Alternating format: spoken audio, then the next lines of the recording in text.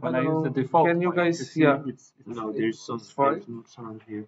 But the moment, let's see if we can hear it. 5 second delay. When I use the default, can you guys? Yeah, no, no sound here. But the moment,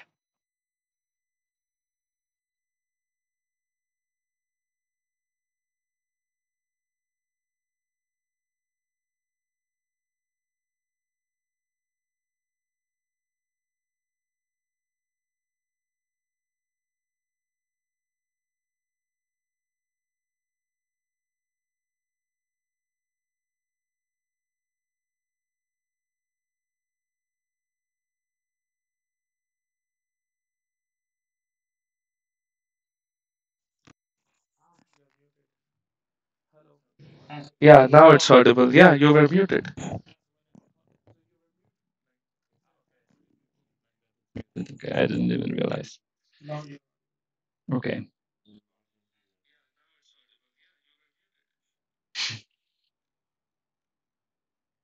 okay.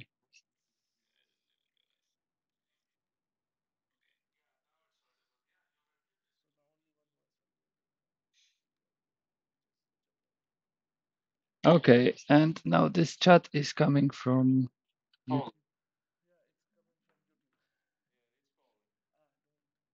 So just move this chat somewhere so that they can, because I probably won't see it.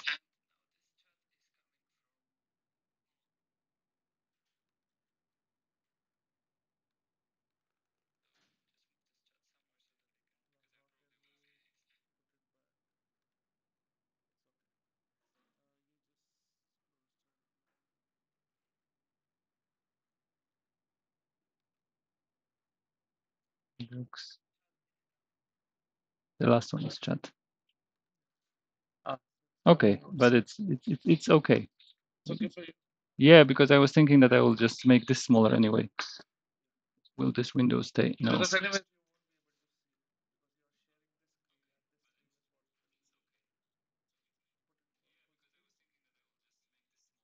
Ah, this one.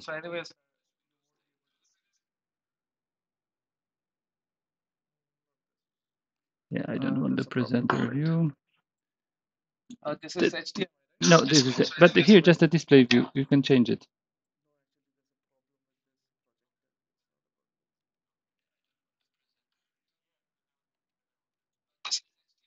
The first one is, I think, HDMI. Ah, so there was also presenting view. Okay. Okay. I think not, as long as it's working. Like if you monitor it remotely and you see that something is off, then just let me know. He mentioned that he has some other meeting that he might come or might not. Yep. Okay, so we'll wait 5 more minutes and then we start. Sure. Yep.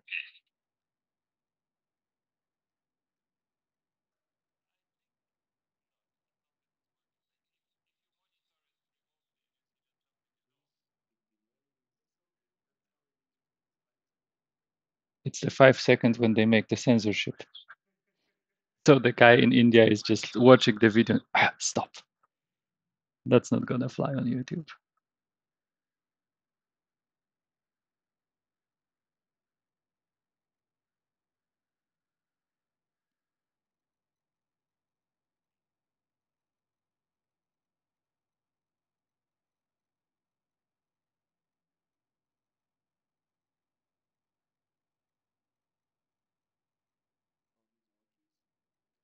I think so. It just appeared magically in my office today morning.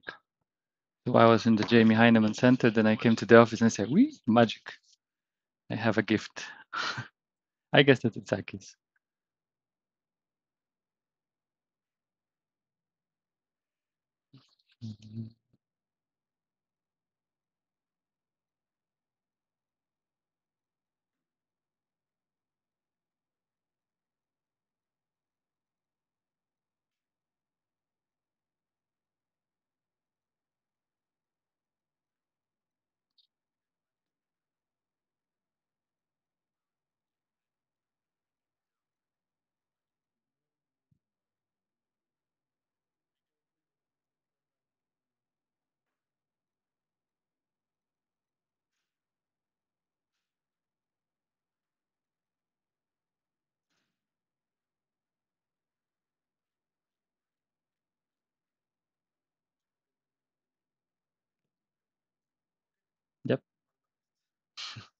Yeah.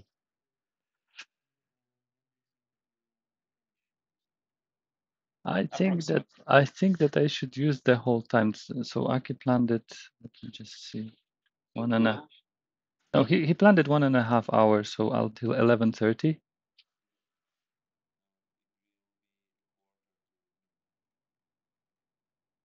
Yeah, yeah, a quarter to. Yeah, because he started from 10 sharp and it's 10:15. Yeah, I think that I can speed up at some point. So I'll just try to. It depends on the inspiration that comes today, because I just come with whatever comes in my mind during the lecture. So sometimes it takes longer, sometimes shorter. But I can make it 6 hours if necessary.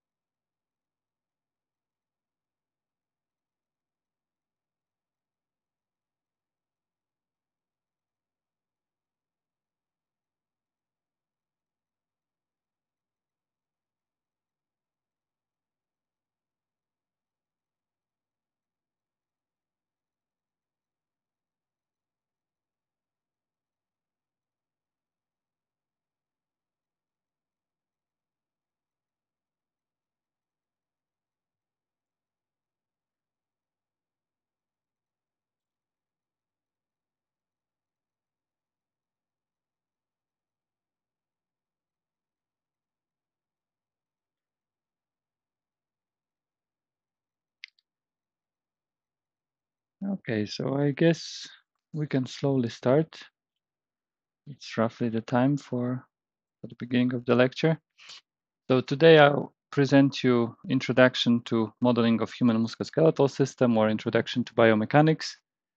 And my name is Adam Kladowski. I'm an associate professor in the Laboratory of Machine Design, working with Aki. And biomechanics is still kind of an active topic at LUT.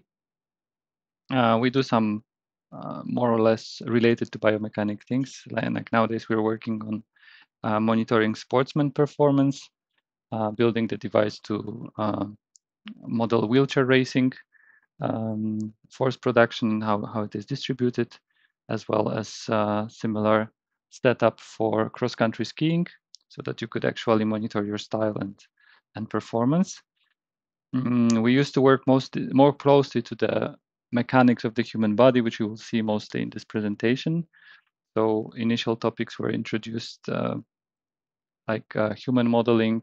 We're modeling walking, strains and stresses in the bones, and things like that. So I'll try to go through wide range of applications for biomechanics that you can see so that you would have an overview. I won't go into far details about how the things are working, but just try to scratch the surface so that if you ever decide that you want to do something related to biomechanics, you have a feeling of what it actually involves, because this discipline is very wide, similar like mechanical engineering. Biomechanics, you can actually put it inside the mechanical engineering, so that's like a subclass. And when it comes to applications, there's really a lot of them. So mostly interesting applications relate to sport engineering, but also to some sort of prosthesis design or rehabilitation or understanding basically the mechanics of the body. So let's go step by step. So what is the motivation? So one of the motivation is the prosthesis design and optimization. And as you can see, the first picture shows damaged cartilage in the knee. So basically the surface should be smooth and it's covered with some kind of a liquid that serves as a lubricant. And that's something that is really impossible to engineer. So we don't have materials that are having so low friction and so good performance as the real thing. And whenever we install a prosthesis, we usually use the engineering materials which are biocompatible. So basically, they should not degrade, they should not get rusty, they should not um, influence the tissues around it. But as you can see, this is like titanium or some other um, relatively expensive materials, and they are often metals of some sort. And because of that, you have to understand that they will behave differently than the natural cartilage. And when you assemble those two pieces together, we have few degrees of freedom in the knee. In theory, it's just a hinge joint. In practice, it actually is able to move in all three directions when it comes to rotation, and you can actually stretch it even a little bit. So the strings here, which are called ligaments, are actually keeping the joint together. And then the shape of the cartilage under the pressure determines what is the movement trajectory. So if you're moving your knee straight or if it kind of bends to the side during the movement, these are sometimes the small deviations, but uh, if you look at how people are walking, you can actually notice the differences.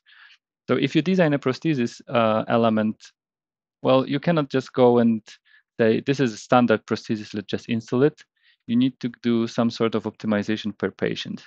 And if you adjust the size so that it matches the knee, if you adjust the shape, then you can give a better quality of life for walking. So basically, people can walk more symmetrically if they have just one surgery on one knee.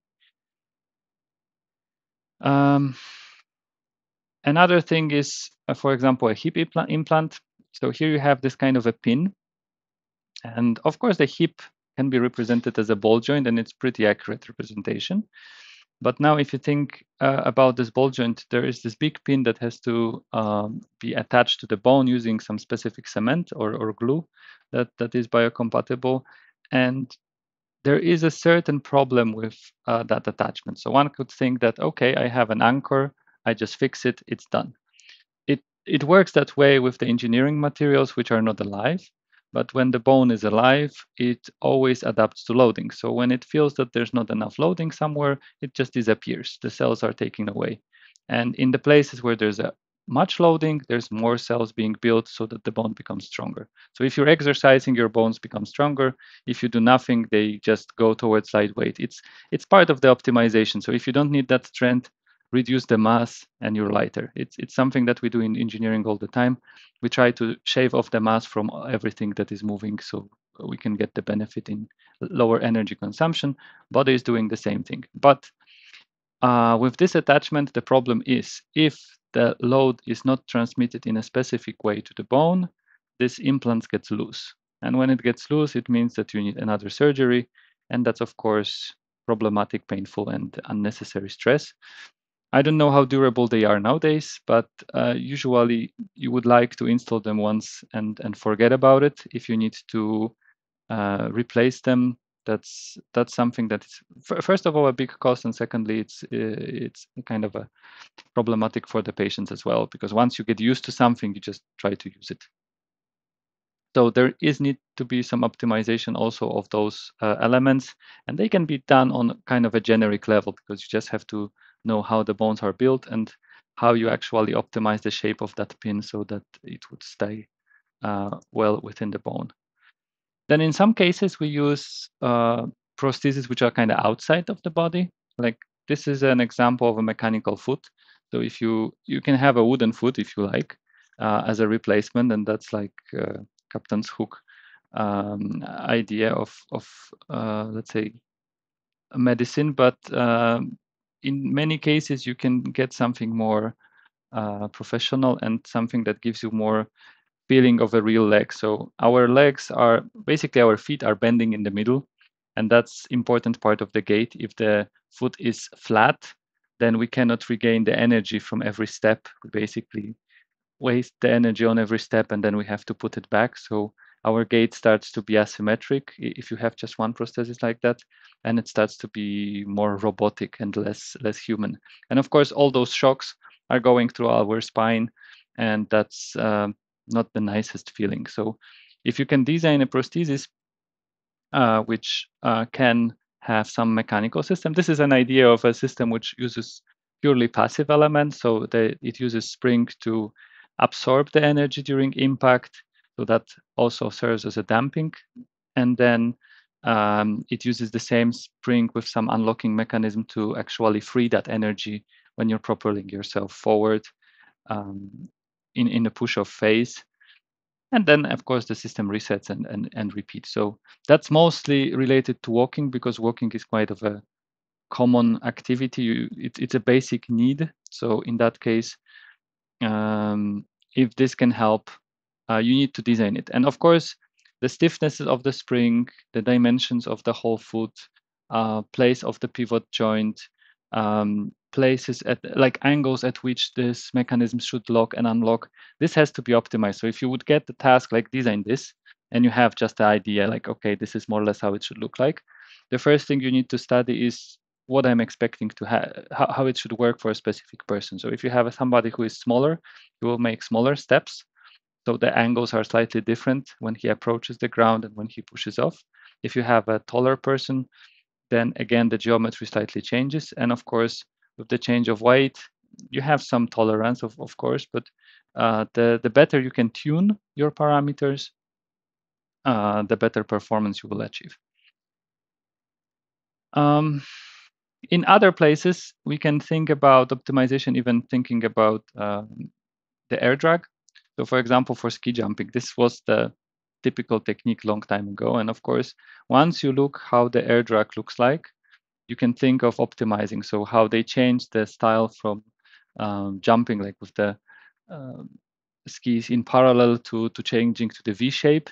It was a lot of optimization like that. So you can think that here the biomechanics doesn't look inside your body, but mostly concentrates on how you can use your body to get certain effects when you're interacting with the environment. And of course, ski jumping is a activity when you're flying. So during the flying phase, what is the most important is how you use the air drag. So it's study like for the airplane or a bird. You want to see what gives you the best lift force and how you can reduce the front drag that slows you down so that you can jump as far as possible. And using this kind of optimization and trying in the virtual environment, you can actually try crazy styles before you figure out, oh, this is actually safe. And of course, then you can proceed to the simulation of landing. And during landing, you have to make sure that the energy that you're dealing with is absorbed. So that part can be, for example, when you're designing the skis, they have this kind of arc shape. So that's part of the absorption of the shocks whenever you're landing. And of course, you can add intermediate elements which add some compliance during the landing. When you're on the run in the beginning and you're just getting the velocity, again, you can look at the aerodynamics, you can look at the friction, you can look at many perspectives which affect, first of all, your final speed, because that affects how far you will jump.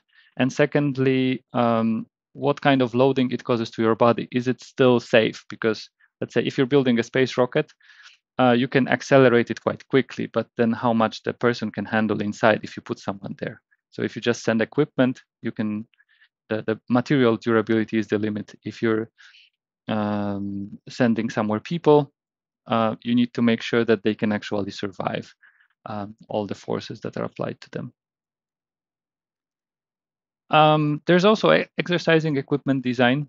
So if you're, for example, designing this kind of an orbit track, like the first thing is like, what is the geometry? So we know that there's some eccentricity in the motion, but what is the proportion between the arm movement and leg movement? And for example, how you design in the adjustment for different size of people. So if you have a small girl exercising on it or a large man, how this should scale up. Is it proportional, the motion of the hands and the motion of the knees, or is it somehow have to be adjusted separately? And that tells you like basically what you can do in the design. And it's up to you how complicated you make it. So you can have two separate systems for hands and arms and legs, and then you can couple it, let's say, electronically, or like here you can couple it mechanically, and then you have to figure out some kind of a ratio of the motion. And of course, if you want to make this effective, as an exercising device, the first thing you need to try is what range of motion you want to really achieve. So there is always a motivation that, okay, people, let's say, running on the treadmill do certain loading to their joints, to certain range of motions. If they are doing something else, they have another range of motion and another loading. So if you design this exercising machine, what it should change compared to the previous devices. So it's kind of similar to the bicycle. It's kind of similar to the treadmill in the perspective that you're actually standing, but you're moving the whole body. So somebody had an idea that, okay, let's move the whole body. And of course, before you come up with a right design of this, it's nice to actually put a human mannequin there and first study the kinematics and see how the motion is beneficial. And secondly, go to studying what is the dynamic, so how it changes the loading in the body. And maybe you can, for example, improve, let's say, make sure that there's no overloaded conditions in any of the joints. Now, a rowing simulator, kind of similar idea. If you think about how you would like to study it, so what should be the proportions again? How high you should put the place, the fan, which should simulate the resistance. The idea of using actually a fan there is kind of interesting. That it has this kind of a non-linear behavior. So if you try to pull quicker, the force is increasing kind of steeply compared if you try to do it gently, which is kind of similar behavior to what you do if you try to row on a real river. And when you're pulling, this relation is also nonlinear. So if you, for example, study a normal person kayaking and find out what is the relationship between the angles and force and speed, then you can use those relationships from your biomechanical model to build a machine that will simulate it as accurately as possible. And you can use different techniques. You can have an electric um, motor, which is basically used as a brake. You can have, like, say, purely mechanical system, which uses either water or air to produce the drag. And you just try to fit it to give the same kind of a feeling. Then there are some devices that I use most like for fun. So this I like external, like I could call it an exoskeleton, which you add on your legs, and you can use it for jumping. And I think I had a picture here. Yeah, so it allows you to jump quite high. So there's a spring mechanism that allows you to store the energy and reuse it to jumping. And of course, before you put something like that to the market, you want to make sure that it's kind of a safe. So you can either find a lot of crazy guys who will just try around, and that's probably also always required. But before you break somebody's legs, you want to make sure that um, you can absorb enough energy while landing, that you have enough stiffness so that you can actually jump high. And you have to figure out how you adjust the mechanism for different sizes of people, for different weights and conditions. So with that kind of design, again, you need to focus on what is the human motion, what is the loading, and what are your design parameters. And sometimes you can obtain them from that kind of models. Crash tests, something that you don't want to experience in real life, but if it happens, you would like to make sure that you covered all the bases. So you don't want surprises with the car deformation that causes some harm. So of course, from the mechanical perspective, you first look at the car behavior, and there were lots of things discovered in the first crash test, like for example, that the steering column should not be straight thing, it should actually break. Otherwise, the steering wheel was penetrating human's pelvis, and that was dangerous. After studying a lot of accidents, actually people figure out that there's something wrong with that design and something has to be different, and then the design changed. Seat belts, again, attaching mass of the human body to the mass of the car allows the deceleration to be more gentle and prevent you from flying away as a projectile from the car. So again, if you design the seat belts, they are not totally rigid. They are actually elastic, and after one crash, you have to replace them because they get stretched. But the stretching of them is actually what you want to absorb the energy. So you want to gradually take the energy and not cause a damage because person cannot move. In rally cars, you might want to have stiffer belts. You might want to have the 5 points of attachment so that the person is really rigidly attached, but then you build a frame all around the car to make sure that it's rigid enough. In F1 cars, for example, there is the front part, which is like absorbing the energy. So you can see quite spectacular crashes at 300 kilometers per hour, and the person just shakes his head and saying, okay, I'm going out and I'm feeling fine, even though the parts are falling apart. But thanks to the biomechanical studies and mechanical engineering studies, we could actually predict different ways how those crashes are happening and how you want to absorb the energy, which parts you can actually shrink without damaging the person, and how you should provide the protection. The same goes for the airbags. If you design the airbag, there's explosive material inside which have to just fill in the bag in a quick time. And you want to make sure that it's quick enough, but it's not damaging yourself. There were a couple of accidents when some car brands had a problem where the airbags were, for example, exploding randomly when the car was stationary, and some people get damage to the face because it wasn't kind of in the right moment. And of course, there's plenty of other safety factors that allow you to design even the shape of the airbag so that it kind of fits to your human body and take the energy again gradually without causing some harm.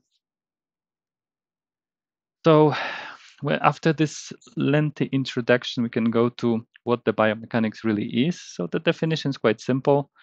When we apply the mechanical principles to some biological structures, then we can talk about biomechanics, and it can be in different levels. So we can think about the human, animal, but we can go also to the molecular level or cell level and try to look the biomechanical principles, how they work there. And it's also completely fine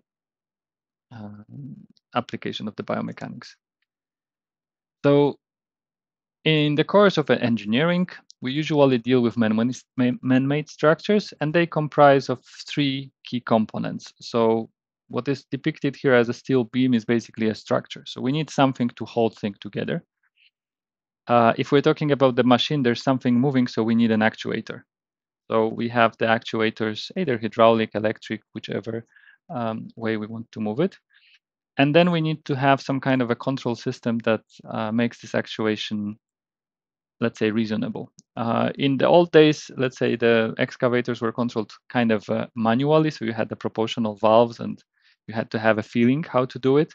And of course, depending on your skill, you could actually damage your excavator pretty quickly if you were overloading. Today, if we add the middleman, which is the electronics, they can actually measure certain parameters, change of pressure, and make sure that the valves are opened more smoothly. And this way you can extend the fatigue life of all the components. So even if the controls from the human are really hectic and not making sense, you can actually correct it. But anyway, those three components are there. You can, of course, think about the joints, and I would include the joints mostly in between somewhere the actuation and the structure, but they are there. And now if you try to apply the same thing to a human body or some other organism, you have also the same three structures. So you have bones as a load-carrying structure. So that's basically your frame. Then you have muscles as actuators, quite complex, nonlinear, but they'll do the job. And of course, that is like a parallel manipulation almost all the time. And then you have the brain as, or central nervous system as a control algorithm for sending signals to all of that. And the analogy is quite straightforward. So you can think of the modeling concept will be also very similar. So let's see how we look at this from the engineering perspective. So whenever we have excavator or a human, we always convert it to a set of flying potatoes, springs, dampers, and forces. So we just look which parts are, let's say, rigid, or we can assume that they are rigid. Like, for example, if you think about the rib cage, you can either model individual every single rib and then the joints between those ribs, which are relatively stiff. And in some cases, this is the required level of detail, but you can also assume that this is a rib cage, this is one rigid body, I'm fine with that. The same goes for different other bones. So sometimes we have some bones that are fused together quite closely, and then we can model them as one rigid body or flexible body, or we can model this as a set interconnected bodies with some forces, springs, dampers in between. Nevertheless, the mathematical description behind that once you have the set of bodies and forces in between. So in general case, you have just bodies and forces, nothing else. To make it more, let's say, understandable, we introduce the concept of the joints, which basically usually are ending up either as a constraint equations, or they are represented also using some kind of penalty formulation as forces, which are calculated so that a certain constraint would be fulfilled. Then we can have springs. So again, if you think about the spring, you can think of it as a spring, or you can think straight away as the force which comes from the spring equation. The same comes for the damper. So when we form the equations that you should be more or less familiar with from the course that Aki is giving, then we are already having a mathematical problem to solve. So formulation of the problem starts with the same idea. Divide the system into multiple bodies, find out where are the joints, describe the joint's constraints. So is this joint a revolute joint? Is it some kind of bushing joint so that it can move in all the direction but with a um, limited movement? Is it a sliding joint or anything else? Well, in engineering, you will have a lot of sliding joints and such. In biomechanics, most of the joints are rotary joint and they never rotate, let's say, constantly. So there's always kind of a initial angle of like maximum limits of the angular rotation for every joint. So if we go through here, I don't know why this is going for the second time. Now, when it comes to joints, we can have different level of assumptions. And that's really important when you model a system. If you model an excavator and you have a pin joint, you can just assume that it's a hinge, and that's a valid assumption for most of the studies. And the same you can do, for example, with the human. If you look at the knee, you can say, okay, there's a hinge joint, I'm happy with that. That's good enough. And if you study walking, with the range of motion that people do in the knee during walking, that's quite valid. But if you try to study squatting, where you have a big range of motion in the knee, then the hinge joint is starting to have some limitations when it comes to accuracy, because the actual rotation axis in the joint is kind of moving. So it doesn't stay in the same planes just because there are two surfaces which are touching and they are rotating with respect to another. And it's not only that the hinge line is shifting and moving around, but it's also tilting because of the shape. So that makes it more complicated. And again, if you really care about those details, you have to go to something more elaborate. And that would be, okay, back. Something like this. So then you try to model the geometry of the cartilage. Then you introduce the ligaments, which are some sort of a spring and damper combinations for us. And now how it works mechanically. So the ligaments keep those things compressed so that when you lift your leg from the ground, you don't have the bottom leg hanging by the skin. Of course, the skin helps, but mostly the ligaments keep it together. But when you load it, of course, this is the surface that, let's say, take the most load. But then you need also the ligaments so that it wouldn't just slide or separate. So the ligaments are also constraining the rotation so that you wouldn't rotate the knee like this. And if they are damaged, that's basically what can happen, and that can cause a lot of pain. So if you want to be accurate, you want to go to this kind of a level and get the accurate representation. Now, the difficulty is like how you get the geometry of a specific person. So you can use some generic geometry, and that's a first starting point. And once you see that your model is kind of stable and you have the geometry that doesn't have some problematic mathematical shapes in there, you can try to reconstruct the geometry from a real human using some imaging techniques. Of course, this representation introduces far more equations to your solver. So you have to, so that's a trade-off. Either you make it simple and you just introduce few constraints, or you make it more accurate and then you introduce a bunch of elements. And of course, that's a bunch of parameters that you need to identify, because if you have a hinge joint, you just have a hinge joint and the forces are calculated and that's it. So you just have to determine the location of the hinge. That makes sense. But if you have ligaments there, then you have to get what is their stiffness, what is their damping coefficients, and they might be different for each single ligament. And also you have to figure out what is the friction in the joint. what kind of surface pressure they can exist, and that kind of things that you later on calculate. So if we think about the biomechanics, we have two approaches mostly, and nowadays they rarely live separated from each other. It used to be so that some people really focus on the experimental methods, the other use the computational methods. But while the experimental methods could live somehow separately from the computational methods, and they are used in many cases, the computational methods always require the experimentation part. I mean, you you don't have to do the experiment yourself, but you need to have the results that you can use to compare your data. So when you're building a computational model, these are just numbers. And if you use finite element model and you have, let's say, 1 centimeter long beam and you apply some force, if you make it very elastic, you can calculate deflection of 1 meter. It doesn't make physical sense. It's total nonsense, but numerically it's possible to calculate those numbers. So, and you won't see any error messages. You will just see a number that makes no sense. So once you make a model which is something more complex than a beam, you need to have some numbers that you can run tests and see how accurate you're actually getting. So that's where the experimental methods and validation is really important. In the experimental methods, just to name a few, we have motion analysis. This was one of the very first methods that was really widely used, especially when the photography started to be popular and high-speed photography. People started recording motion of different animals. They were intrigued how this is actually happening. And straight away, they focus on sports because there the motion is the most intriguing. Also dances and stuff like that. Today, for the motion analysis, we also use motion capture, where we try to get markers on the body and get the actual positions of the joints, not only recording the whole posture and then trying to basically draw on top of it.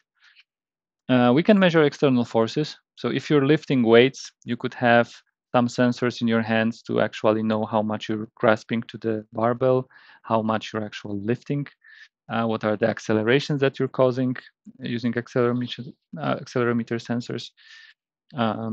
You can measure a force if you punch into something, or if you're standing on the ground, you can have a ground reaction force measured by the force plates or some other force sensing mat. We can measure also muscle activity called EMG signals, so electromyography. So placing electrodes on the skin allows you to kind of capture what is the control signal coming in. And here is an interesting thing. The control signal is not really linear. So it's to some extent linear, and other times it just changes quite dramatically, and that's not exactly easily correlated with the muscle forces. There's lots of studies which assume there's a linear correlation. That's kind of assumed way of doing this. But whenever you look at the details, you can see that there's quite a lot of drift, especially when you have high forces produced by muscles. You can measure maximum oxygen consumption, lungs capacity. You can measure some kind of timing elements from sport exercises. So there's plenty of things you can actually measure. The benefit of the method is basically that you know what you measured, so it's relatively easy to interpret your data. Of course, if what you measure is not correlating with what you were expecting, then it's a little bit of a struggle. But otherwise, it should be quite straightforward. And because you measure quite directly what you want, I would say that it's not very ambiguous. It's quite reliable as long as your setup is, let's say, sound. But there is a lot of limitations. So first of all, if you try to measure signals which are changing quickly, so you want to have, let's say, 100 or 1000 hertz sampling rate, you start to run into a problem how you actually get all that data in time. When you have multiple sensors, you need to synchronize them. So you can have multiple devices that measure something, and then you would like to see this together, like, for example, motion capture and electromyography. So you need to have a common timing, somehow reference. So you sync all the devices. You have to remember that whenever you have electronics and times, the time flies in a different rate a little bit on every device. So they drift apart. And if this drift is small enough, you can live with it, but you just have to have, let's say, a starting point synchronized. If the drift is larger, then you have a more problem. You need to synchronize more frequently. Preparation of the experiment is generally a downside. It usually takes a lot of thinking and a lot of time to prepare. And there's limited amount of sensors that you can attach because the sensors have a physical size. And for example, if you have an IMU with a battery, it will be some kind of a small box. So you cannot put a lot of them in a small area. If you have strain gauges to attach somewhere, again, they have certain size. And if you start attaching them everywhere, you're actually adding a shell on your structure. If the structure is really thin, you actually add artificial stiffness that was not there. Some of the measurements would cause damage, and not always you want to allow that. So that this is a clear limitation where we want to use the computational studies. And in the computational, we can start with static analysis. So we can just draw certain posture, apply the loads, and calculate what are the joint loads. And this is very useful just to give like rough understanding of what we're expecting. So if you know like range of dynamic external loadings, you can just apply them to a person or animal or something and do the static analysis to see what is the range of values that you're expecting somewhere.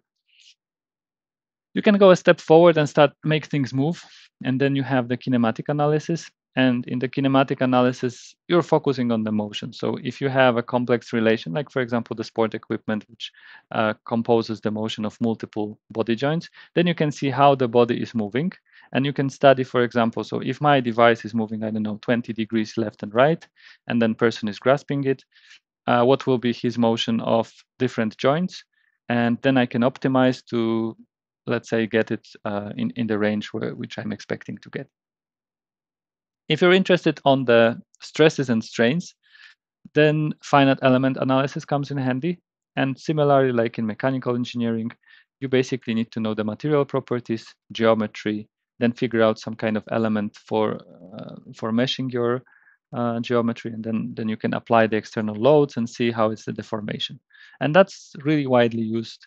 Like for example, if you would like to study what happens when you're biting, the biting forces are quite large, and you could see how the jaw is loaded.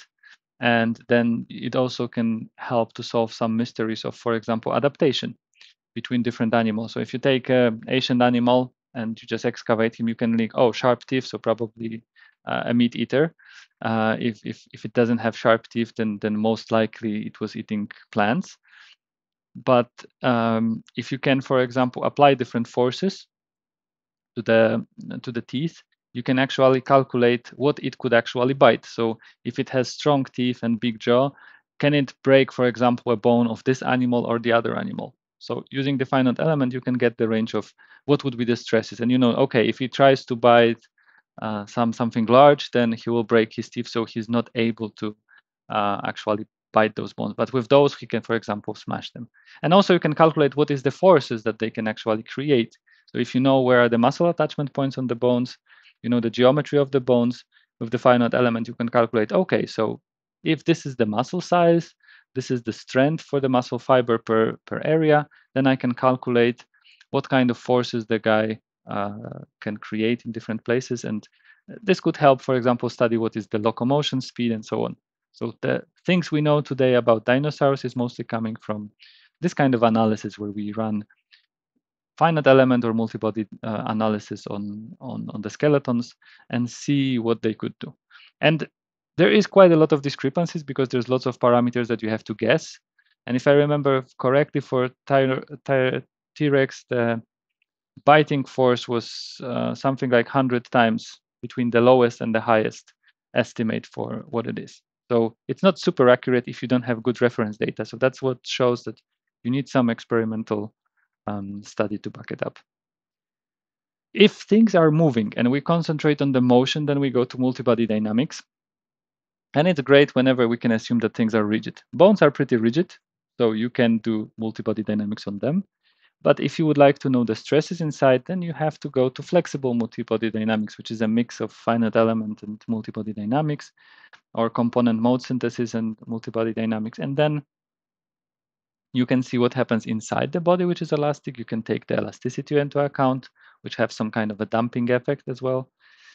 And you can study the most details there. The great benefit of computational methods is that you can have infinite number of measurement points. So you can decide how accurate is your mesh in final element. You can calculate point on any place on the surface or contact. All points are always accessible. So you have a perfect X-ray to look at individual zones. And if you want to have, let's say, a graph of how the pressure distribution looks like on some joint, you can just do it. If you try to measure it, well, that would be really difficult to place finite amount of sensors on small area, and you would have to have a lot of interventions. So you have access to internal parameters. That's really great. The whole simulation is usually non-invasive, so you just make a model of someone and then you get the result. But there are limitations and shortcomings. First of all, how do you check that your results are actually matching the reality? If you, for example, compute forces which are inside your body, and you're not able to measure them, how do you verify that they are correct? The only way you can do it is through some validation. So you, for example, measure the external forces, measure whatever you can from the external body, and then compare if those external measurements also match. And if you say that, okay, they match within, let's say, 5%, then you can assume that the internal forces also are within the same tolerance if the material properties and a couple of other assumptions are sound. So that adds a little bit of variability, what we can, how accurately we can measure. But if you use different methods and come up with, let's say, the similar results, then you know that, okay, let's say during running, the forces in the knee are in the range of 10 times the body weight. And that's a fair assumption. From most studies, you can just see it. Also building specific, like person-specific models, not a generic model that, oh, I have a human with some random dimensions, but I want to have this specific guy.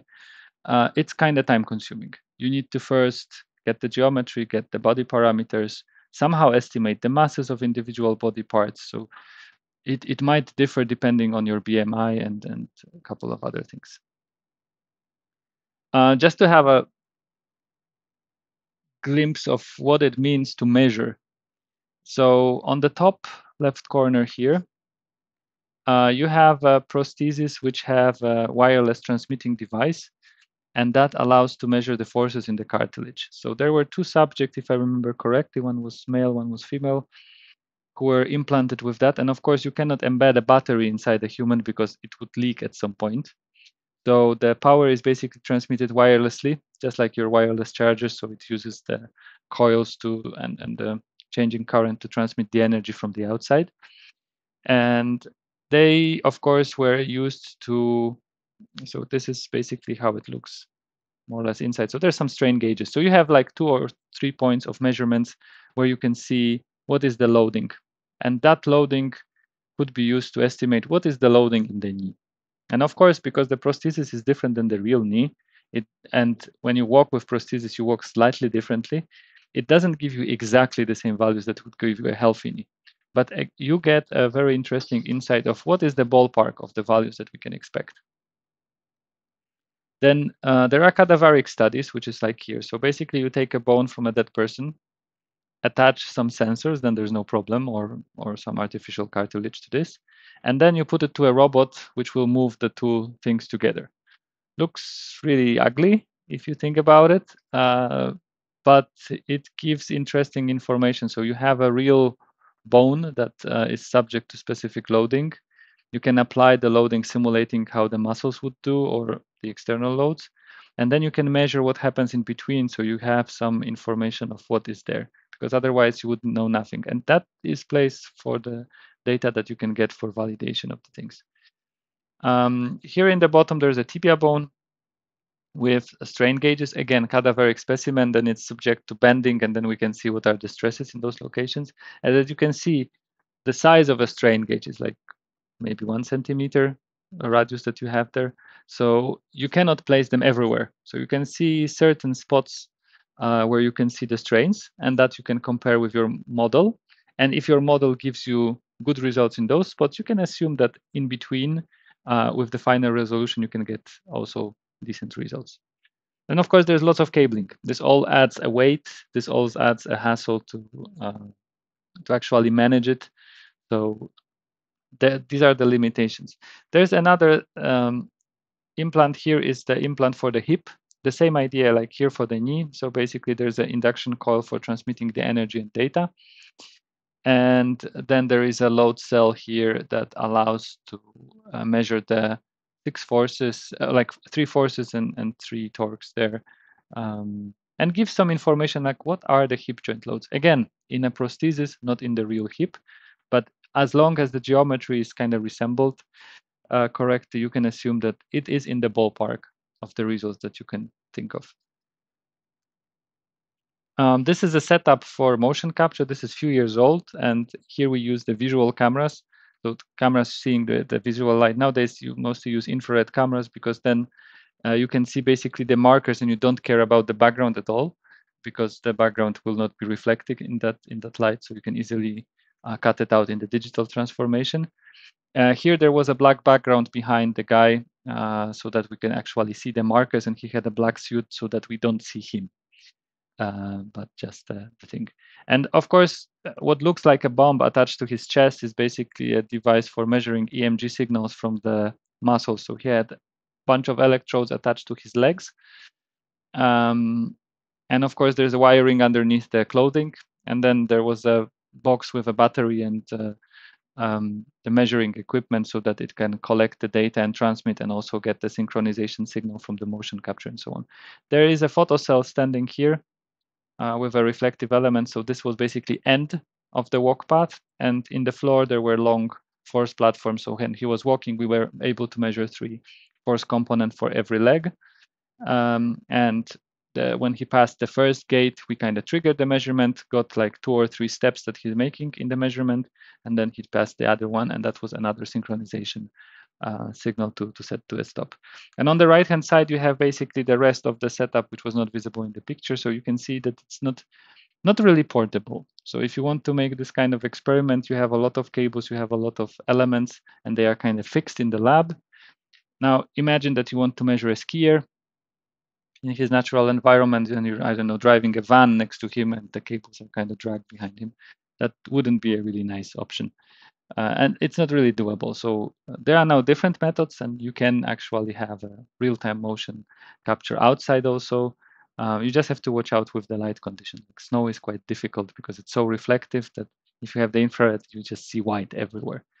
So then the accelerometer-based systems seem to be more reliable in that sense, but they also have a drawback that they drift.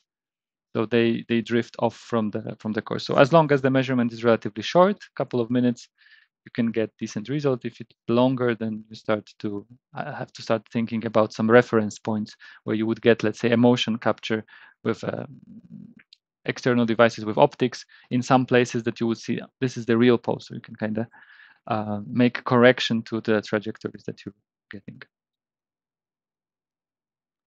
This is another setup. So the guy is not going into space, but he's just pushing a weight with his back and sliding. And on his thigh here, there is the ultrasound head. So basically, you can see the muscle and ligament stretching during the exercise. So that's what gives you some elements. And then he has a couple of electrodes on the legs to see the signals that are going to the muscle. So then you see the signals going to the muscle, stretch in the ligament. You know the force that he's applying because you see the weight moving, and you have the motion capture, which tells you how he's moving it.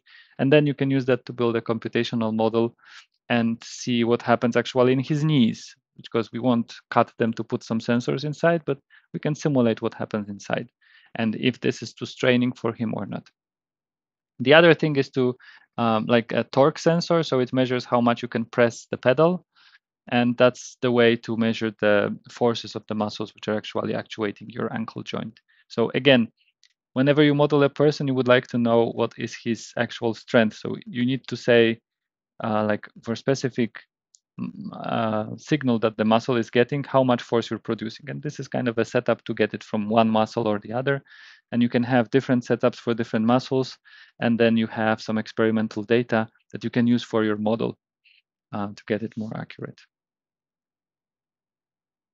And let's go forward.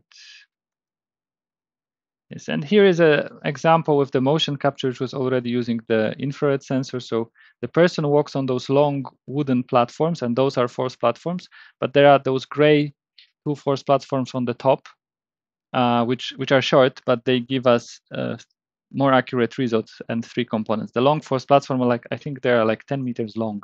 So you can imagine that they are less accurate than something smaller. But of course, you just have to make it a few times so that the person is not really aiming at those platforms, but you just want him to stop making natural gait as possible. So then you have for two heel strikes and then toe off phases, you can see what happens really accurately, and on the whole walking you get the measurement to see how he's performing. And this was the overview of the setup there. So basically there was some kind of a long beam on the top where the cameras at the ends were attached. There were two cameras here in front under angle, lots of lights when this was like a visual system so that you could have a recording at high frequency, and then there was a black background to make sure that you have you can eliminate the markers from the background. And in the middle, there was a light that was visible on all the cameras. So each camera records individually. So then if you have the flash of light at some point, then you can kind of trim the videos to set, oh, this is my starting point. And the same signal was used for others, other measurement equipment in the, let's say, digital form.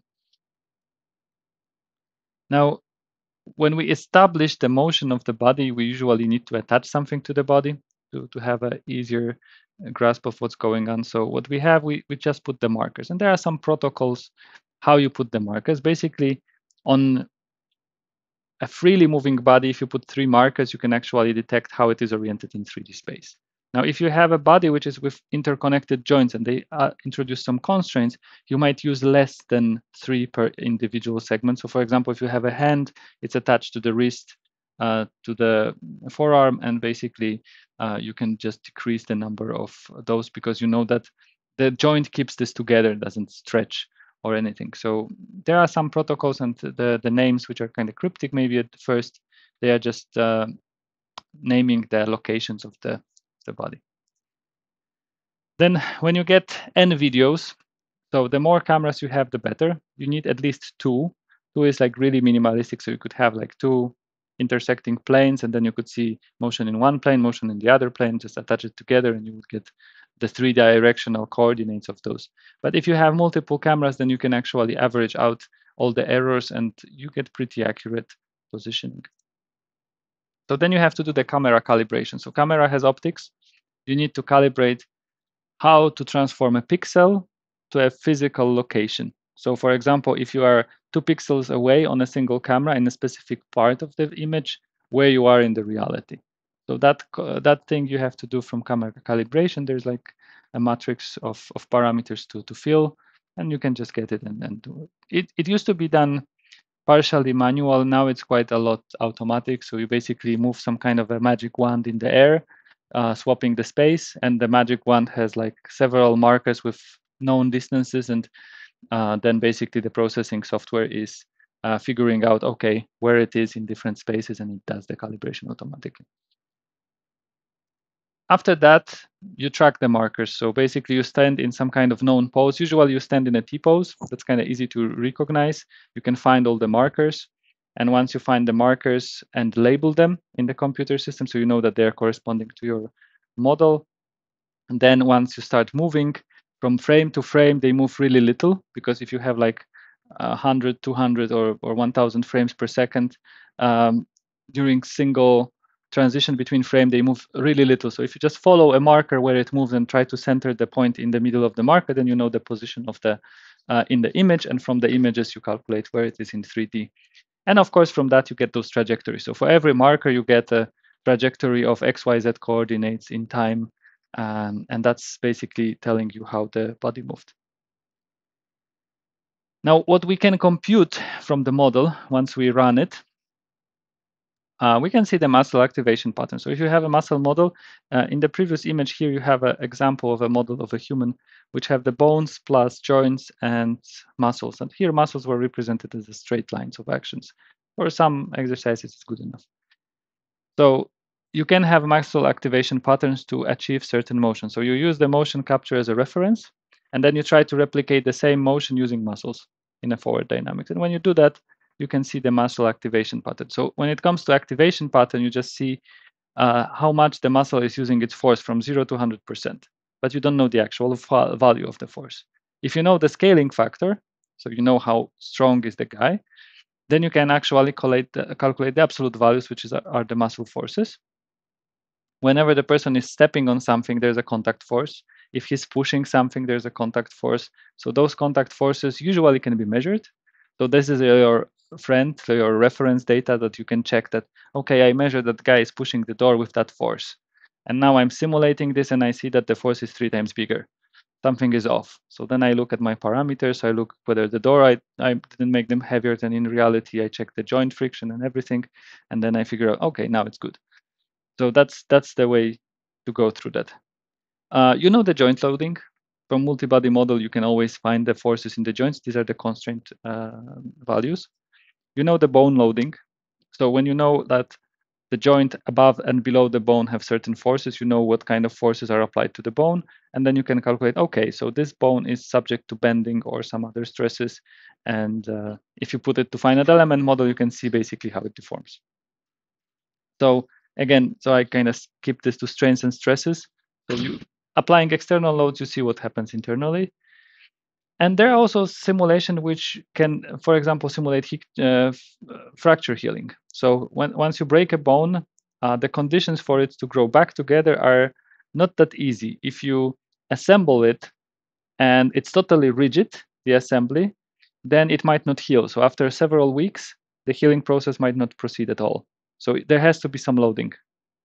So there has to be some compliance in the assembly part that you make, and then the healing process actually starts. So the bone starts creating its cells in places which are kind of loaded. So you need to have some residual loading for the healing, and that is something that happens from time to time, that people got to ER, then they had some kind of a fracture, they get a cast or they get something else, and let's say a few weeks later it's not healing.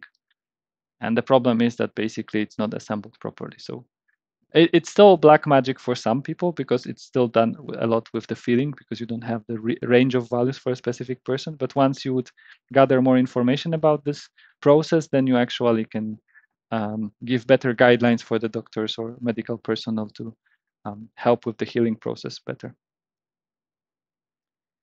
How do we build the skeletal models? You can start from scratch. So you can just get the geometry of the bones from somewhere and model everything. And that's doable. But there's lots of people who did the work already, and they measured a bunch of population and they created databases. And in that database, if you take the height, gender, ethnicality, age of a person, sometimes basically BMI comes from height and weight, you get a model of a human skeleton, which will fit quite well. So basically, when the height is agreeing and the BMI is agreeing, then you get the weight distribution between the bones. You get the bone shape, which is decent. Of course, it's not perfect for the specific person, but it's very close. Then you can fine tune it with, let's say, measuring individual body lengths. So you can see that some people have longer hands than the others. So of course, on average, it's kind of the same and proportional, but you have some exceptional people. Some people have larger heads. Some people have, I don't know, stronger legs than arms. Sometimes the other way around, depending what you do. If you exercise, the things are also changing. So you can fine tune it, but basically starting with those basic parameters, you can generate a skeleton like that. And it's not perfectly done, but the mass distribution is within the reason. You have the joints applied where they are supposed to be. And what you need there, you need the muscle model. So then you add the muscles. And again, muscles are attached to specific landmarks. So there's not much differences if you take one person or another. So if you have a bone geometry, there are places where the muscles are attached, but muscles might be different size. So that's the part where you fine tune the muscle parameters, set their strength, set their speed. Some people are faster, some are slower. So this reaction time and other parameters can be inserted to the model. And of course, joints here are represented by those balls and muscles by the red lines. Now, before you build this model, you always have to consider what is the level of details that you really need. So let's say you want to study somebody doing a push-up, then you need the whole body really, because it's the whole body motion, everything is loaded and it's imported. But if you study somebody, for example, doing a squat without any loads in his hands, then the role of the hands is so limited that you could actually skip it or just assume that they are rigid. You don't have to have muscles there. You can just rigidly put the joints in one position.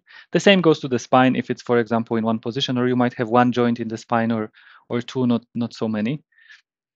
Head, neck, you can just group into sections instead of having all the spinal elements. You could just have, let's say, 1, 2, 3, few sections, and that's good enough. The same goes for rib cage. You can just have it as a one big body. So that simplifies your model a lot. And when you can eliminate some muscles and say that they are rigid, of course, that's less computation. So you can, for example, then study a longer period. So you can simulate, for example, 1 hour of exercise, changing something. Or you could focus on something else than the model.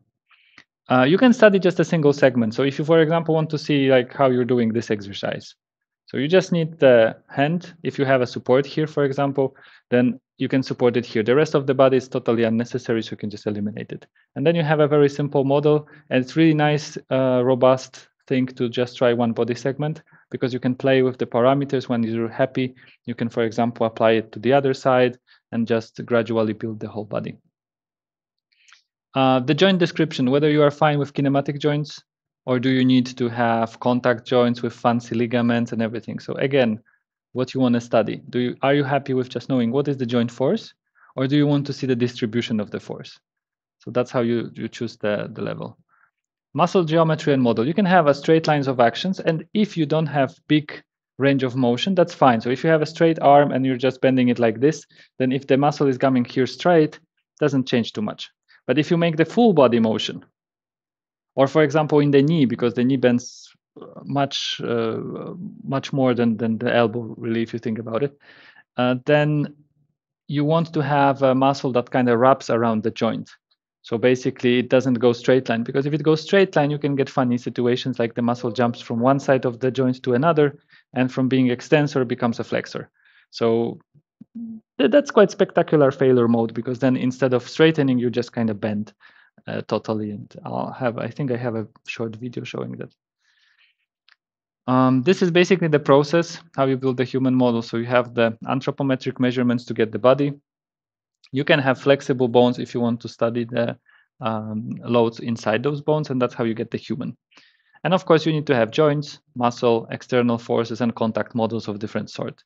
So whatever is the external force applied, you just want to have a contact model there so that you could see how this force is distributed.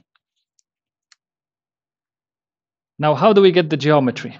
That's the tricky part. And most of the cases, if we have a living subject, we have two options. So one is computed tomography, the other one is magnetic resonance. They look basically the same from the untrained individual, but the operation is different. So basically the difference comes from the fact that in magnetic resonance, what you see is the water particles content. And it's giving you information about the geometry, but nothing else. And some things are better visible than the others. Now, in computed tomography, it uses X-rays. And the beauty of the X-rays is that depending on how much the X-ray is absorbed in, for example, bone, you can actually correlate it with a density. Because bone doesn't have the constant density through all the surface. So it has less dense sections in the middle, more dense on the outside, so harder shell. And to know the density distribution, you need to do the computed tomography. The other thing is that the computed tomography is far faster. So it takes several seconds to scan a leg with like really lot of slices. If you try to do the same with magnetic resonance, it takes like 40 minutes. So imagine not moving for 40 minutes, because of course, if you move, you have an offset in your data. So you just have to support it and make sure. I went through both procedures myself, and I have to admit that it's easier with CT. Of course, the negative effect is that you get some radiation dose. So that's something that you have to take into account, but you get a little bit of extra information. So what you get from the machine is basically a stack of images. So this is, for example, in sagittal plane, but you can slice them in any plane you want, because you have like voxels, which are 3D pixels. So you have a pixels in a 3D space. So you can basically slice them as ever you want to the images. And from there, you see that there is a contour of a bone and there's a muscle. So then you first trace those contours. And after you have a lot of contours, you bring them to the CAD program, and then you fit a surface over that. And that's how you get the representation of a bone. This is quite time consuming. Even going through the stack of images, you have something like 1,000 images, and you have to go through all of them. This segmentation can be done partially automatically, but to do it fully automatically, there's always some problem, especially in the section where the bone is very not dense, so closer to the ends, and it's close to muscle tissue or fat, because they appear on the images almost identical. So they are just some color of white. And distinguishing them is like, okay, I see that the border should be here. So in one picture you see it, but for example, a few pictures later you don't see it. So you just have to kind of copy paste from the pictures and make some offset. So there is certain inaccuracy there from people's judgment. So if you ask 10 people to do the same stack, they will come up with slightly different geometry. But up to the rule, it's quite okay. Once you do the finite element model out of this, so you have the geometry, you can mesh it. And if you want to use the mechanical joints, then you basically have to connect the surface, which you would apply normally the load, to a single point. And that point is like your rotation center. So you use some kind of massless beams which connect the surface, and that's basically how you apply it to a normal joint. And in this particular example, you have tibia and fibula, and the number of elements is 21,000, 4,700 nodes. And the element is like 5 millimeters, so not very large. But that's a lot of degrees of freedom that you have to solve. So if you just solve this one, it's okay. But if you try to solve it in the dynamic, that's more difficult. Now, this is another example of the longest bone that we actually have. And femur is meshed here so that we have a really fine mesh in the neck section. So we can see what are the stresses there because it's highly loaded. We have quite coarse mesh size in the middle. And here we have like 330,000 elements and 65,000 nodes. So that's quite a lot. But that's also doable and usable in the simulation. So now if you think about it, we started with the multi-body dynamics. And if you want to solve it, you have like, I don't know, 20, 50 bodies, some amount of joints. So you just, for the machine, for the human body, the numbers are larger. So there's more joints. Well, the joints might be limited depending how detailed you are to get. But the number of bodies can be quite large if you also go to details. So that's kind of similar. But once you add the flexible structure, which is like 12,000 degrees of freedom extra, so here you solve it just drinking a cup of coffee and you see the result. But in the other time, it just takes like time, and you can spend hours if you would like to solve the simulation. So you can go for a trip, come back, and then see that something crashed, and then start over. So it's not really a nice option to embed the full finite element model inside the multi-body. And because of that, we use something called model reduction. And how we do it, we start with the volume again, like with normal finite element.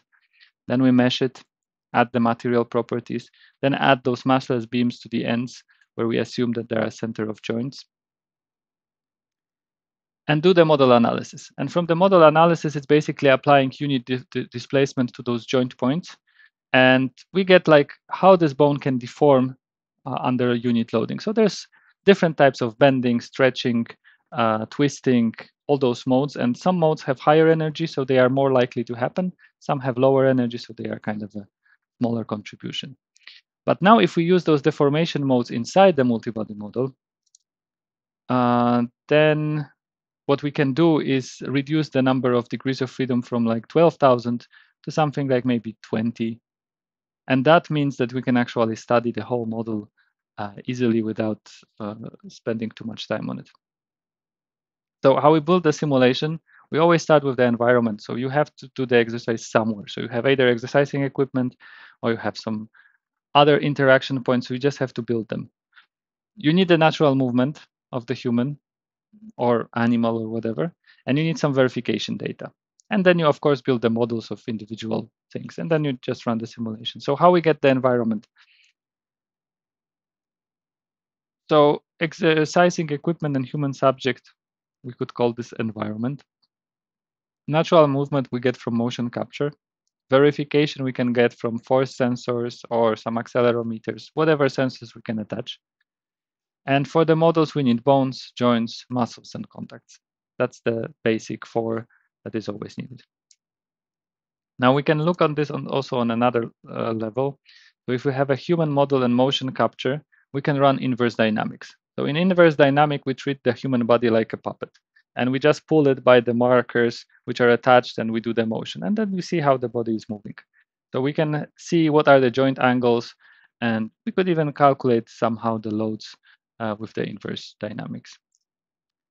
But if we add the flexible bones, we cannot use the inverse dynamics because there's a certain accuracy of the motion. And basically, when your markers are not perfectly accurate, and they never are because they even move with the skin, if you apply the motion of, let's say, palm with respect to the forearm, what you would see is that the markers either cause the compression here or extension. And those forces would be crazy. So what you have to do, you have to actuate it by muscles. And then you have the real bones attaching muscle forces, and then you can calculate what happens.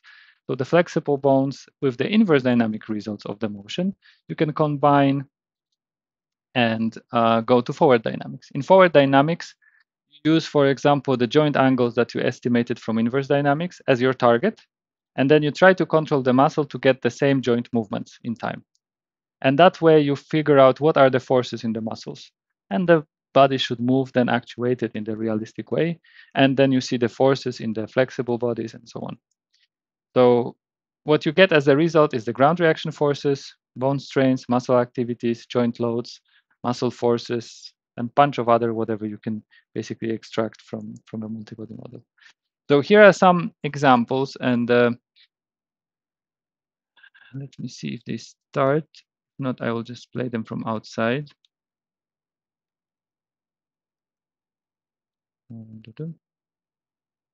Okay, so here they are not playing perfectly. I think I have them in the folder so I can just run them.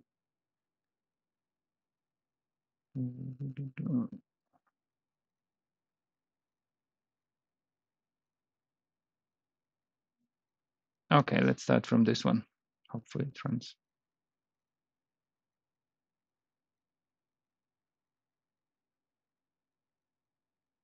I should start it with a different one.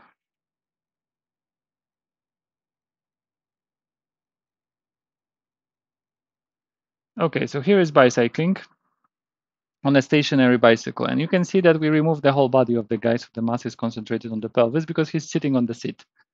We modeled the pedals and the crank. Is it moving? Ah, no, it's disconnecting because of this one.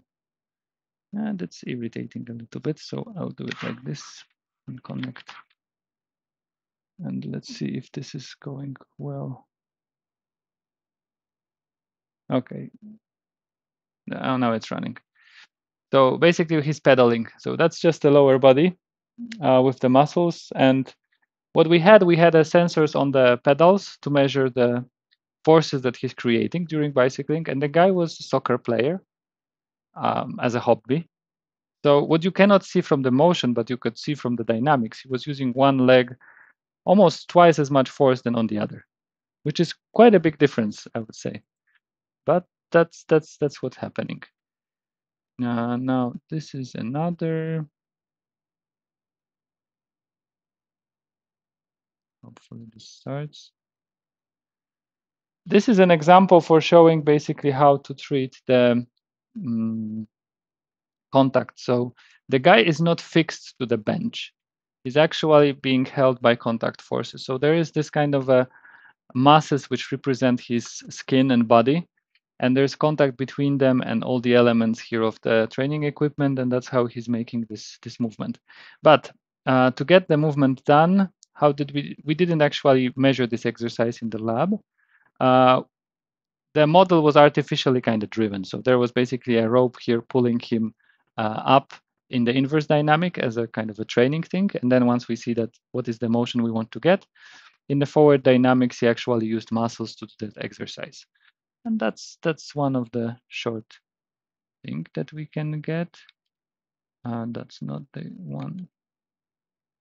Let me see if this is somehow interesting.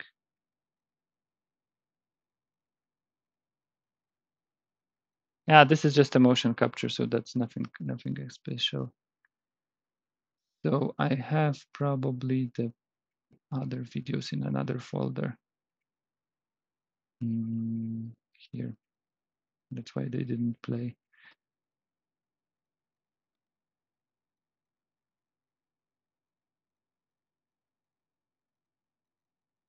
So this is what happens when you have a straight line of motion in the joints. I mean, in the muscles. So at this point, he actually started to use the same muscle as the opposite direction, and basically then you get a total failure of the model. Well, he kind of recovered, but looks not really realistic. But still, the simulation environment showed absolutely no problems. It's just simulated. That's the reality, and then live with it. So that's what you have to always find some kind of a way. So here you can see that the muscles are basically going through all the things, and then he's falling. So once he started sliding, he basically he had only contact model in his feet. So of course he's falling through the floor. This is inverse dynamic. Let me see it here. So this is inverse dynamic, just lower body. One of the first things we did, just walking. So basically what we recovered from motion capture, and it looked quite decent, I would say. We can just play it again. One thing that was visible from here, because the feet were rigid. So because of that, we saw the toes being dragged on the floor, because normally you don't lift the feet more from the floor than you need. That's why we are tripping while walking, because you just have a small carpet on the floor, and then it's like, I don't know, 5 millimeters off, and it's like people are tripping over it because they don't feel that they should be marching, lifting their feet like half a meter from the ground. And that's part of the problem sometimes. Then here we get another one, leg extension. So here we have an exercising device. There's a flexible bone, and there's a contact between it and the exercising equipment. And we see the torque being applied, which simulates the movement of the weights. And when he's exercising, basically, here we just hit the muscles, but the upper body muscles were not needed. The other leg muscles were not really needed. So the only muscles in this one leg were needed to simulate how he's exercising and how this whole thing is behaving during the simulation. Then there's a leg press.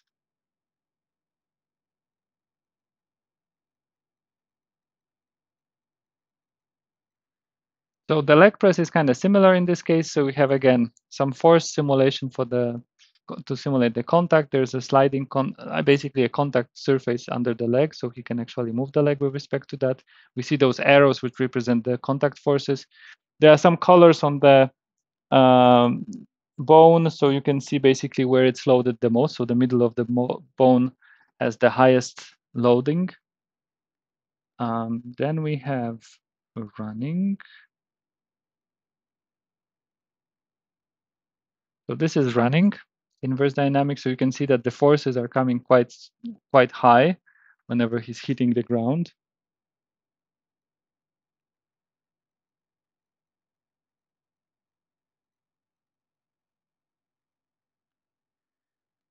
And then open with.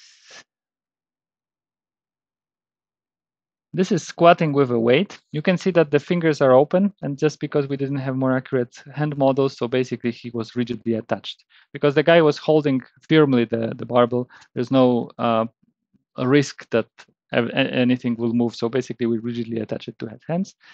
And the legs the contact in the ground was modeled with bushing elements because he was standing firmly. So you see the forces and thing, and he's being held in place by that.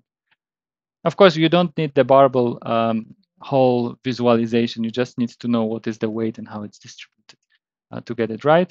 But then you can see basically what's happening in the muscles and what's happening inside the human body. Successful walking. Let's see this one.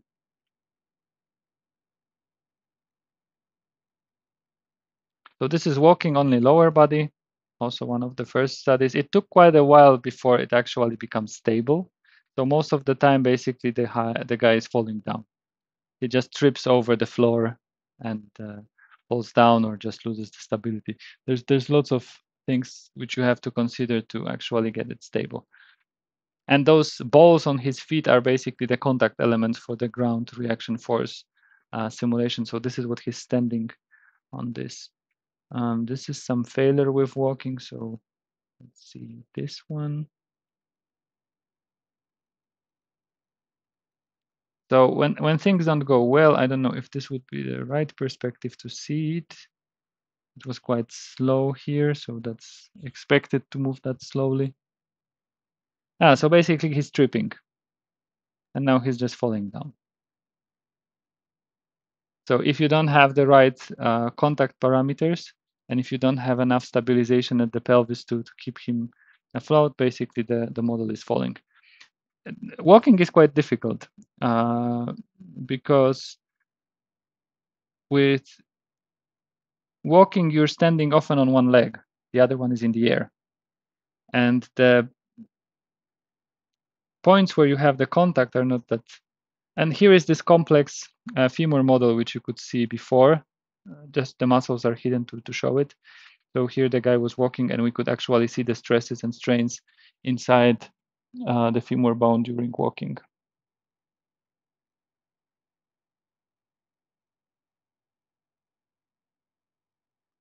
Okay, walking inverse was not that interesting. I'm just looking if there's anything.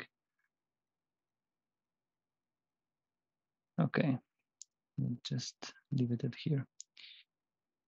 Let's see if this goes. Yep. And I don't want presenting. Okay. So basically, these were the examples that I showed there. And hopefully I can go to the next slide.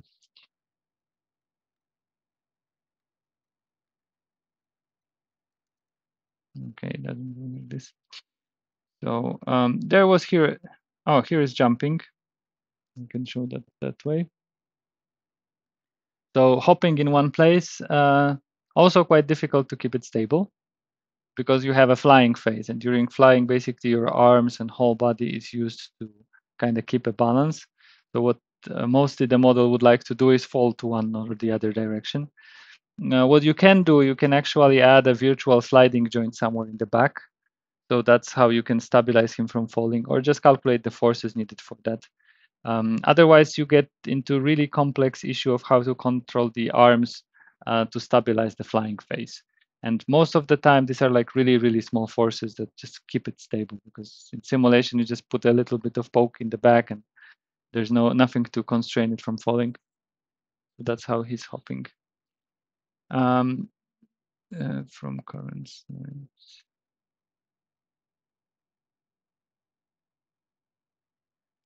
Okay, and these are some results from walking. So when it comes to walking, you can see there are a few phases. So there's a double support phase. So when you stand on both legs for a short duration, there's a single support where your one leg is swinging in the air and the other one is moving. And then the gay double support. For every leg, you have the part where you have a heel strike. When you strike with the heel, then you have a swing and stance. Stance when you're standing on that leg. So yeah, here this was better for this one. So heel strike, then there is a stance, then there is a toe off, and so on, and swing. Anyway, these are the stresses here in the middle of the bone on the 4 different locations, or like 6 different locations. So this is like the cross section here, and then you have the curves which represent those cross sections. So what you can see on the strains that they get positive on one side of the bone and negative on the other. And if you look at the maximum value here, positively it's like 1000, and negatively it's maybe 1200. So from what you can see from there is that the leg is compressed because the whole thing is moving down. So there's a compression on all sides. And then there's bending. And bending is the dominating load. So here's the beginning, where is the double support phase. So when we're standing at the leg. And there are 2 peaks. So the first peak basically means when you strike with the heel. And the second peak here is when you're making a toe off. So you're pushing yourself forward. And they are more or less similar. Then when the leg is in the air, basically the strains go to small things. It's just the inertia and the muscle compression that is basically holding it together. And then you're preparing for the next heel strike. So the dominating load in bone here is bending, not the compression. Compression, there is a small amount, but mostly there's bending. For knee flexion, we did it like at 3 different levels of force and speed. The speed was adjusted by the human. It's difficult to tell that do it like with a specific pace. Didn't have any specific way, just ask him to do it slowly and fast. So basically the slow and fast is most distinct. So when you try to do it slowly, what you see is that there's a lot of peaks in the forces, and that's because of the muscle twitch. So when you try to apply the force gently, you're just applying those force impulses and going antagonistically with the muscles, and that's why you get this kind of uneven. When you apply the fast, what you do is just you apply the maximum force or like the force you feel you need, so it kind of goes smoothly. And then what happens in the unloading phase, you just apply the braking force so that you don't want to hit the end point. And this is where the peaks are coming. So first peak is just accelerating, then you're like braking in the point, you just try to reach the braking point, and then you go back with the unloading, and then again you apply force in braking. While you try to do it like in a medium speed, you have more of those peaks because you're trying to kind of control. So you feel, oh, too fast, so I'm trying to go slower, and then you're applying the forces to the muscle. So it seems from there that doing it slow or fast, it makes some sense if you want to have a specific loading. Doing it in the medium speed, it's more like frustrating because you're trying to control something that is not that easy. Then knee extension, so basically the force is applied in a different way, and you can see that the offset is happening where the force is applied. And here the medium was basically almost identical to the fast. That's how the guy did it. One thing is that if you try to do it quickly, you're kind of optimizing how you go to the turning point to get a kind of a neutral. So you produce less, you put less stresses to your leg than if you try to do it slowly. With slowly, you're just at some point pushing a lot of force just to keep it steady, and otherwise you just use the inertia of the weight flying one way and another. So some summaries about flexion and extension, which one was more difficult to perform, which one was easier, and also the sensitivity to the speed that the user is selecting. The peak strains are also compared, and also what is the dominating. So in the flexion, there's a dominating compression at the initial phase, and in the extension, it was bending. So slightly different loading scenario. Now, there was also a study that we did with the animal, and we took the Savannah monitor varan. It's quite a large animal. It's like, I don't know, a meter long or something. Its walking style is quite funny because it can walk like crocodile, either lift his body and walk in the ground, or just lie on his belly and kind of move on the ground sliding. So that makes it really complicated. Of course, there's no protocol how to attach the markers to that kind of animal. So we attach the markers so that we try to get the position of the head and every body segment. But there is lots of gotchas with his legs, because how he's walking, he's just putting the feet like that, and then he drags it over the other side. So if you put any marker on top of the feet, basically he'll just rip it off by accident. He didn't try to remove the markers.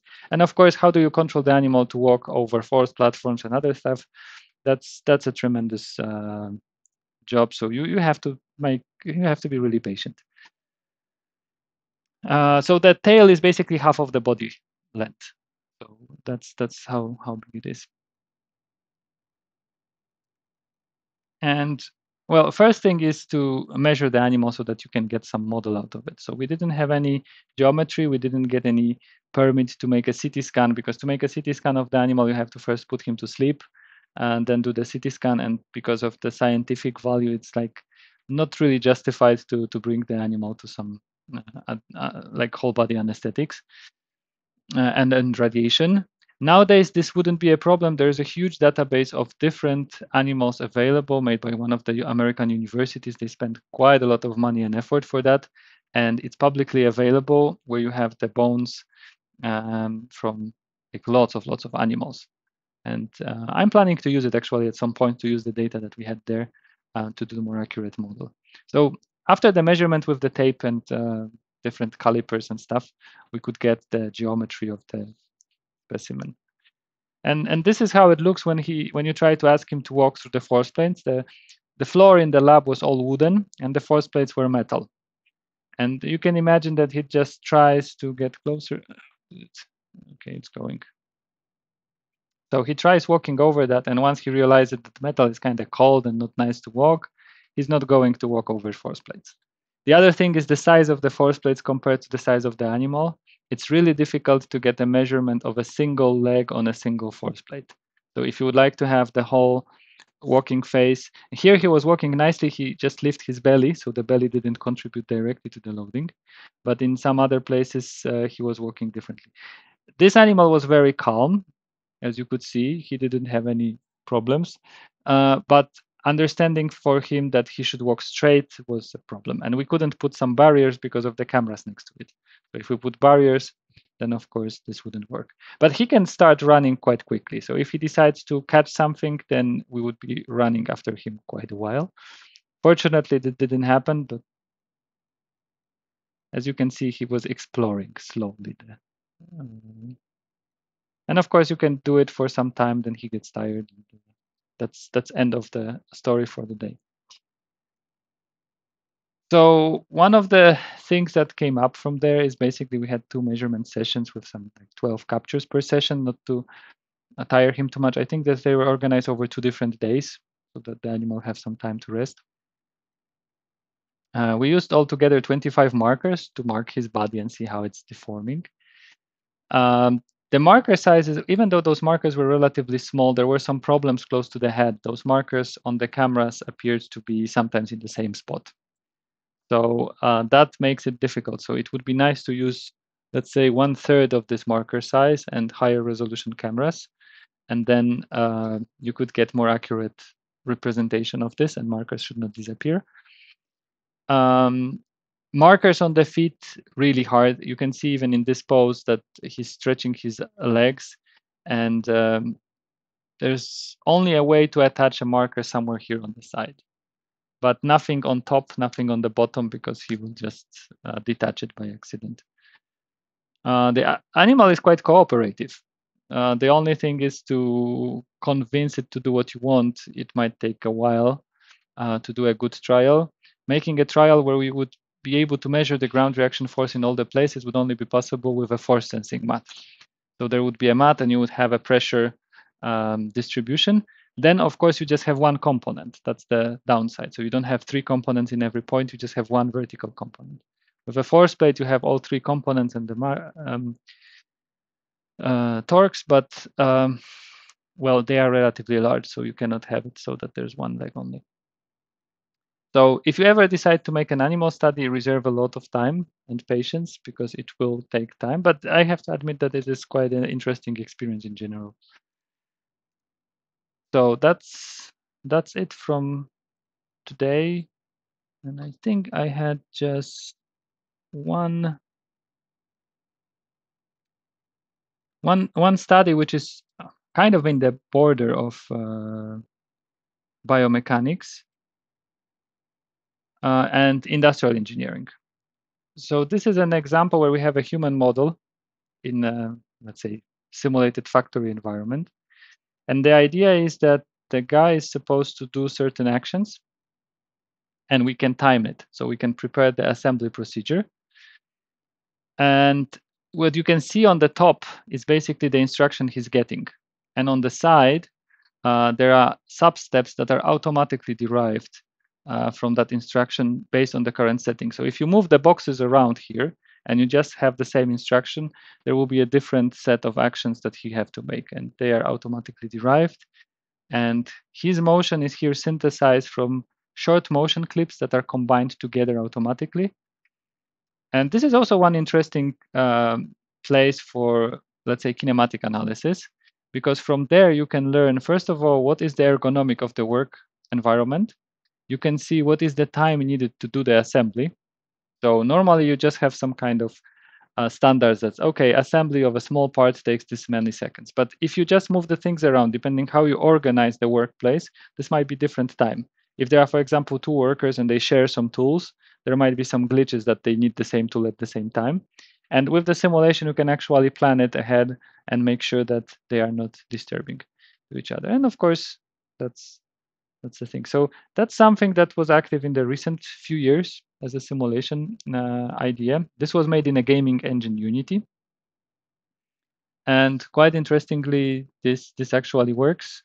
And several larger car making companies are actually interested in using this concept. And they are actually starting a new project related to that idea. So as you could see, the applications of biomechanics are really wide. It starts from small things up to large scale industrial and sports engineering. And I hope that this is good enough introduction for you so that more or less you know that this is an interesting topic that you can study and you can just select something that really fits your needs. So thank you very much. And if there would be any questions, you can always send by email or ask, and I'll try to give you some answers. If you have something now, then of course, feel free to ask.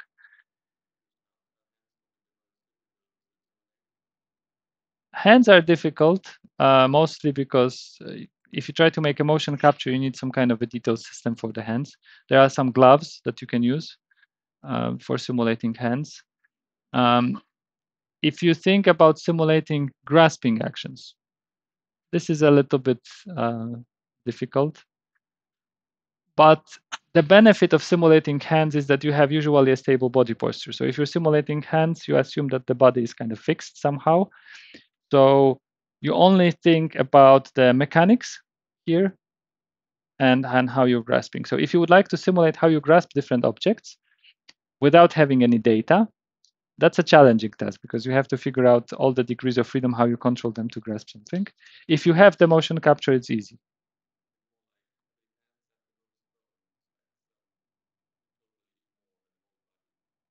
Yeah.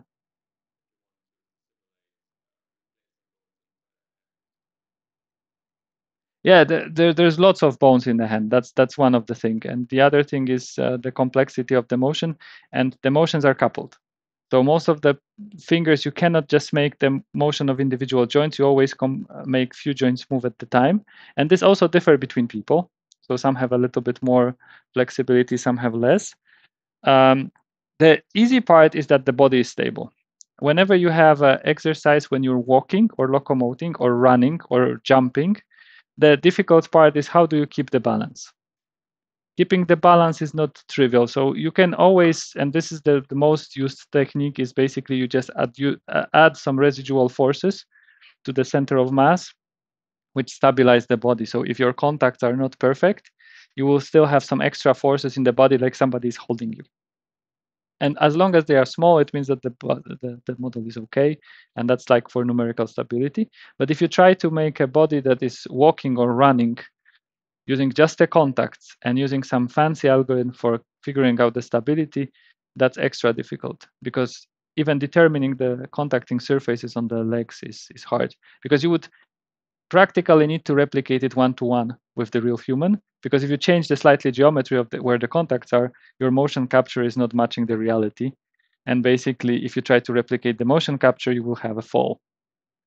So that's the difficulty. Anything that happens in a seated position or when you're supported somehow and then you're just moving around with your body points is not that difficult because you can just apply the motion to the, like in the simplest case, you can apply the motion to the joints. So you can just drive the joints without muscles. That doesn't give realistic forces in the muscle in the bones, but it gives you realistic motion. So if you're just studying motion, it's completely fine. And with the hands, we have an editor for actually uh, specifying the hand poses for grasping things just for that project with the industry. So that if you're holding something, you have an object, and then you can attach the hand and just play with the fingers to put them attached. And we're adding actually some intelligence there so that when we put the hand object and we say grasp it, it should just close the fingers until it touches and try to find one of the, let's say, reasonable poses, having some data of the typical poses that people are using for grasping. So grasping is not that bad. It's more difficult if you would like to make an actuator like a human hand. Then you end up with a complexity of the design. But if you're simulating human hand motion and how it grasps things, I think it's decent. It's somehow middle range. The stability I would say is the most difficult whenever you try to jump somewhere and land, or if you try to walk or run. That starts to be hard, especially if you have the situation like in running that you have both legs up the ground, because that's the flying phase, and the only thing you can actually stabilize is use the air drag, use your hand and inertia and stuff, and that requires a lot of small models to be added and then fine tuned, and it's really difficult to get this all working.